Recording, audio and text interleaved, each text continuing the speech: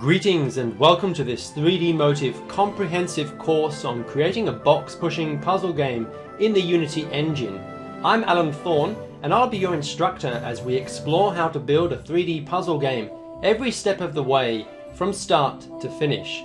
Throughout this course, we'll take an in-depth look at a wide range of Unity features, from level design and lighting configuration to inverse kinematics, character animation, and also load and save game functionality. In this fifth and final part of the course, we'll engage our scripting-oriented brains for a C# coding extravaganza. Here we'll dig deep into creating a load and save game system that'll let the player save and resume their game between playing sessions. To achieve this, we'll see the player preferences class as well as the Mono project framework for reading from and writing to XML files with the XML serializer. By the end of this part, we'll have achieved a functional box-pushing game and you'll have taken your Unity skills to the next level. So, let's get started.